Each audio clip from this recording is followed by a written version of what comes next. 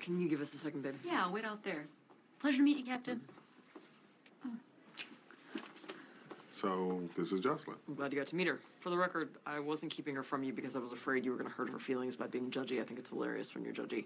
It's because I was afraid you weren't going to like her. You and I are close, and I value your opinion. Well, she seems great in our limited interaction. Maybe you could get to know her better over Kevin's rice this weekend. That would be great. You might want to save your girlfriend. She's talking to Hitchcock. Damn it! Hitchcock! So I joke about my father so much to avoid processing all the pain he's caused me. Yes, you are doing such great work here. I'm really feeling it. Yeah. Now, I'm sorry, but our session is coming to a close.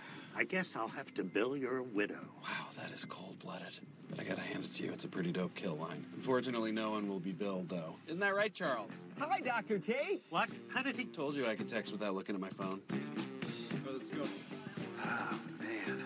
I'm so glad you got my message with the location. Pretty impressive, right? No, actually, you just texted a bunch of crazy, weird, random letters. Made me concerned, so I tracked your phone. Well, still pretty good. I found you in my contacts. It went to Amy. She forwarded it to me. It works. Let's stop talking about it. Listen, I'm sorry. I guess you were right about the therapist. Yeah, well, that's nice of you to say, Charles. But actually, when I was stalling Dr. Tate, I started talking about my parents' divorce, and it felt really good.